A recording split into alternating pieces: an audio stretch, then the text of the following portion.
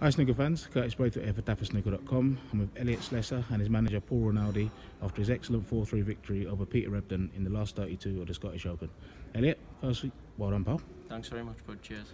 Another positive performance pal, semi-finals in Belfast and you've come here to the Scottish Open mate and you're cracking on your good form in the home nations. I scored that game, it was a good game. Even if I'd have lost there I would have still been happy. Both took my chances in one visit, safety was good. It was a good game, I enjoyed it, even though it went on for about 49 hours. It was still a good game, I enjoyed it. I mean, any victory over Ebdon, man, is definitely a hard-fought one because he's one of the hardest players to beat and always has been, pal. Oh, he's absolute granite, He was scoring in one visit, potting long balls, his safety was good. I just couldn't believe how good his safety was. Every time I played a good safety, I seemed to be in more trouble than I started in. I was just phenomenal player. Yeah, top man. Paul, how proud are you of Elliot's recent performances and just how proud are you of him as a player and his improvement at the moment? Well, just everything. I mean, he works hard, you know, he's a good worker. He comes in, he's in every day, he practices 7, 8, 9, 10 hours a day.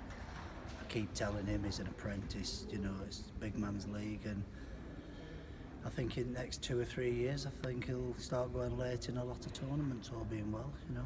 I mean, absolutely, Paul. I mean, your setup at your club's excellent for these lads. Obviously, you've got Elliot, Gary Wilson and quite a few other top players come down to the Whitley-based Snooker Centre. It's actually a top club for all these budding professionals to actually further their game, isn't it? Absolutely fantastic. Yeah, it's good, you know, I put star tables in because they've got a, you know, I think if you have good tables with a good club and a good atmosphere, it produces good snooker. It can't not, I don't believe, but, you know.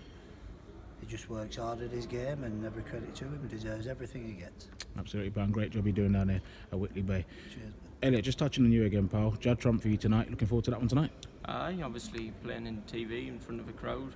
The decider there was, you know myself, I like to play in front of a few people, and yeah.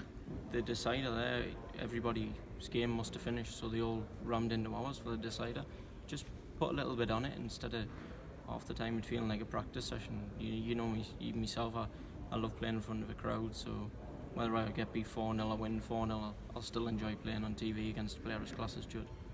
Pal, can we just touch on something lastly? We had a good chat in Belfast about your form and obviously that run to the semi-finals, but how much confidence is that giving you coming into this tournament? A lot of confidence. I haven't done anything different.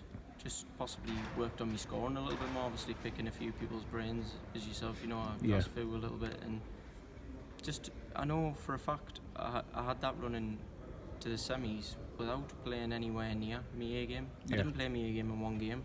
It was just a solid B and C game. So if I can eventually get me scoring together as well as me decent safety and potting long balls, I think I'll be a match for anybody and hopefully more consistent runs. Absolutely, you certainly will, pal.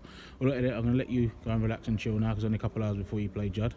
But once again, well done against Ebdon and all the very best tonight against Judd, pal. Thanks very much, Kurt. Cheers. Cheers, Paul. Cheers, Paul.